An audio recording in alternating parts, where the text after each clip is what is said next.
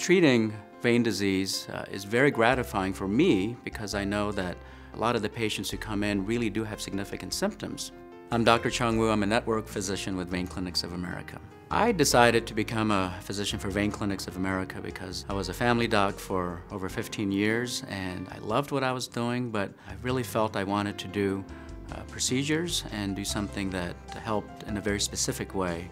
What I like most about my work at VCA is great staff. I have a wonderful sonographer and nurse and front office.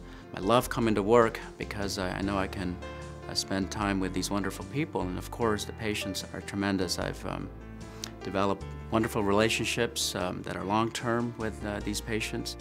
I think there are some misunderstandings and some misperceptions about vein disease and vein disease treatment. So when someone comes to my office, you can be assured that we will really make every effort to answer all the questions, including insurance questions. They can expect really total transparency about the treatment and the protocol and what to expect.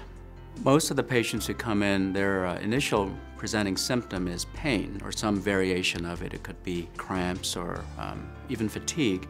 Really, it's very common for some of those symptoms to resolve dramatically within 1 or 2 treatments.